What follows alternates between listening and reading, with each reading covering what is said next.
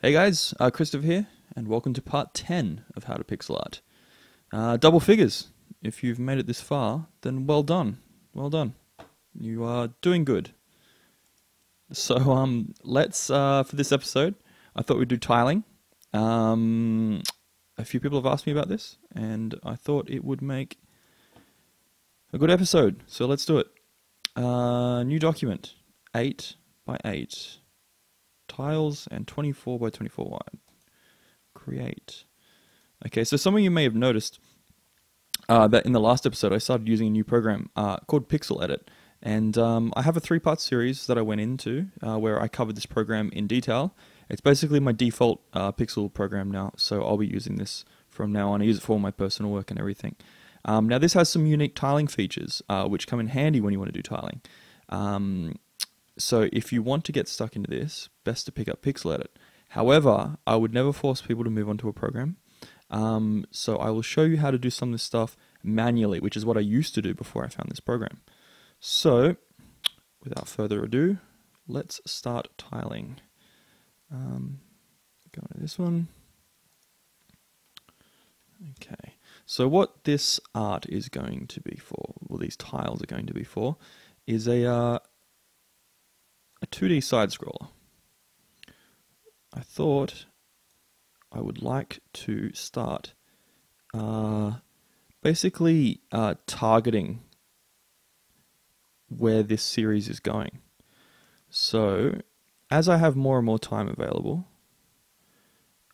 I have always had the intention that once we've covered the basics, like we have, the prime principles of pixel art can be covered very quickly, and I've covered most of them already, to be honest. The rest is just like practice and getting good at this stuff, and that's the hard part.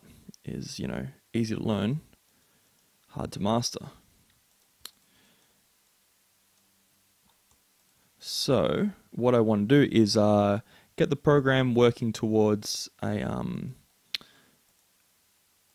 point where you're making assets for your very own 2D side scroller.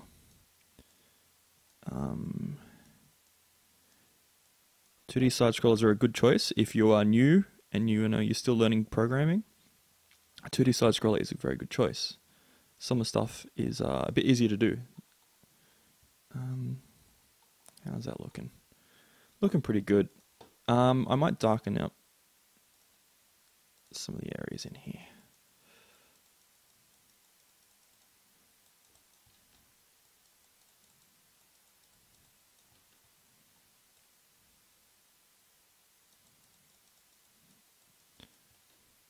Some of you may recognize this this pixeling method for dirt. It's a fairly common one. It's used in a lot of classic side-scrolling games. Wonder Boy comes to mind, which is one of my all-time favorite games, and that's looking pretty good now. Way more depth. Okay, so I'm happy with that for now. Now let's get into the stuff that is actually tiling. Now, sorry, with the features that are available in Pyxel Edit, I wouldn't have actually started like this. I would have started in a different way, but I'm actually doing it this way so I can show you all you non-Pyxel editors how to go about this. So I want you to imagine that this square here, if you chopped it down the middle and then chopped it down the other way, so that would look like this. That's halfway. Move that down, and then I'm going to chop it down the other way. That's halfway, and I'll move that across. Okay, so I've got it in 4 quarters. Now, if I take each corner piece and swap it to its opposite corner. So what I need to do is move this piece up to here, and then this piece will go down here, and then take this piece, put that one up to there, that one back in, that one back in. Okay, so what I've effectively done is these points used to meet up with each other, the entire border of this square, so it will seamlessly match to what you'd drawn before. Now your seam is right down the middle, so you can go in and you can start just fixing that up as you see fit. And that is a sure bet to see that your tiling works smoothly and you don't get any seams, because seams is what gives away tiling, obviously, and something that you want to avoid for the most part. Okay, so now if you are in Pyxel Edit, like I am now, you want to jump in here and you want to use this tile placer tool, A. So if I go to A, and then I think it's command click. Yes, so if I command click, you'll see that the tile now appears over here. And what I want to do is just go around the edge here. You can see how it tiles. And I would start like this. I would just put this tile in if I was not showing other people as well.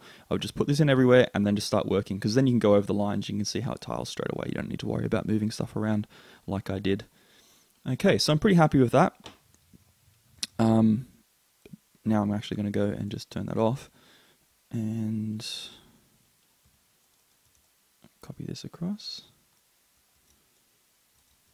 Oh, let's hit tab and unmap.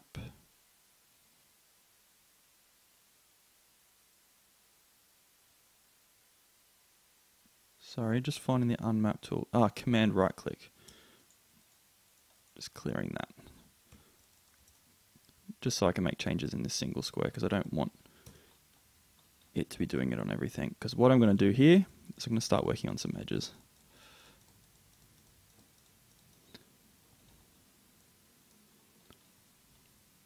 Okay, that's pretty good. Drag this one across there.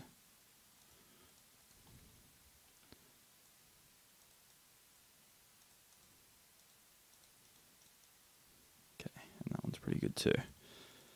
Now,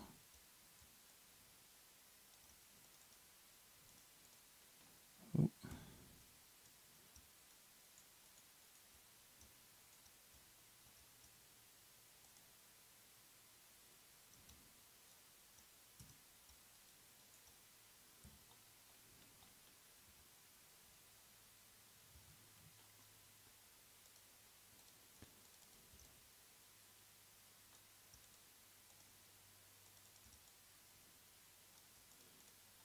Okay.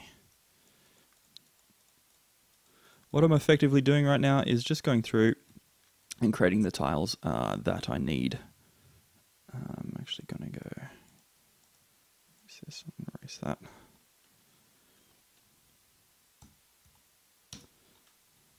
Oh, lost one there. Okay. Now let's do some top ones. These are the side ones. You've got the middle, and you've got the side, and then I'm going to do some grass across the top here. So let's find a nice grass color. Let's not get too carried away there.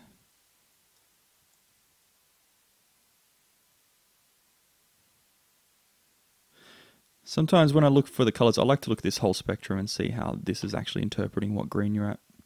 And you can see sometimes you end up with better results than others. That looks pretty good. Okay, so let's get started on that. I think I might actually go in here first with the eraser. Get rid of that. Get rid of that. Okay, just so I have some room to add some grass blades and stuff separately at the top. Okay, that's pretty good. Now let's add some variations.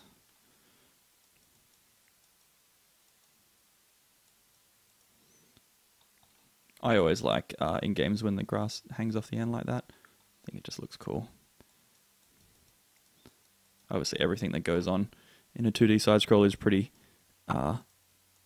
surreal and interpreted version of reality, because you don't really see like a perfect layer of grass on top of dirt like this. So let's go there. Let's actually go the darker way.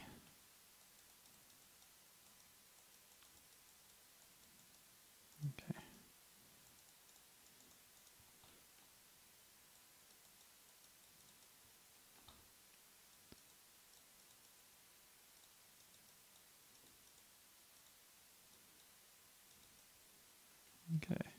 pretty good. Let's jump it up a notch. We can go through here. Just put some highlights there. And that will really finish it off. Let's clean them up a bit.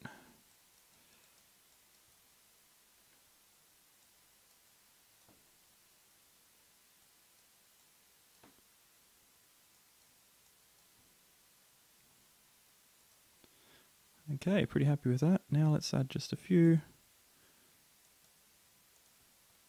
more blades of grass there.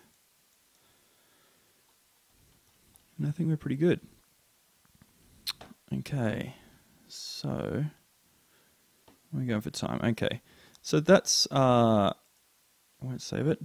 So that's the basics of tiling. I'm actually going to keep going into this with the next lesson. I'd say we'll do some other parts of the tiling, but this is a good start. And as one final thing, what I'll do is I'll grab this and command click to make a new tile. Okay. Okay, so I've added all my pieces. Okay, so now let's make a new layer here and go T, let's go to a blue.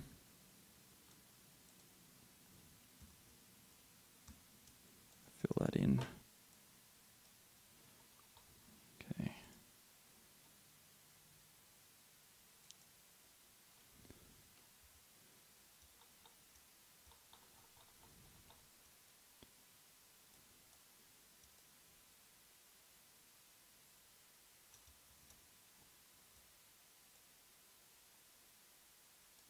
Just doing a nice quick gradient across the sky.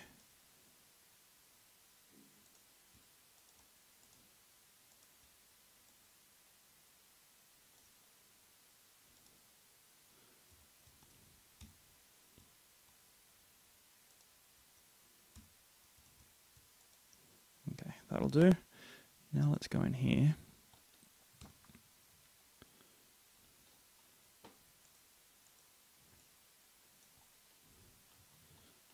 Now let's just grab this one. Oh, let's grab that one. And now you can see we can do this.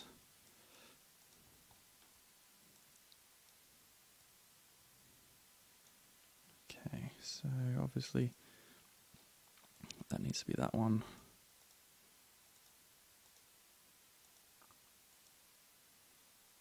Oh, got a bit of a problem. Might have to actually change that.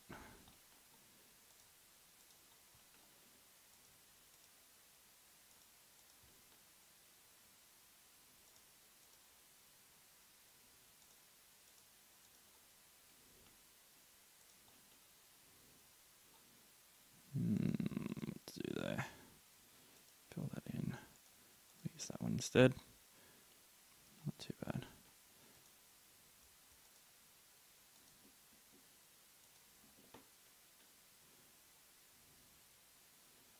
Okay. Oh, I got some problems with the tiles about them seaming up with stuff. Not too bad. Okay, so a few things that I've noticed with this tile set that I've done is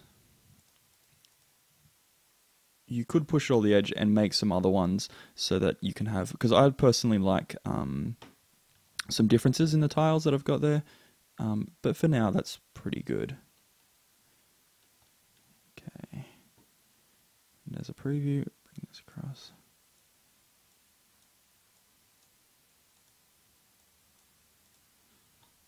There we go. Oh, should probably go back and get rid of that.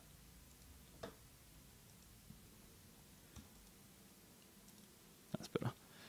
Okay. So you can see that's a good start to the tiling system. It needs some work. It's got a few problems in there if you really want to use this in a game, and I've done the wrong side down there. But you get the gist. So hopefully this has helped you get a start on your tiling. So go out there, make tiles, and I'll see you in part 11.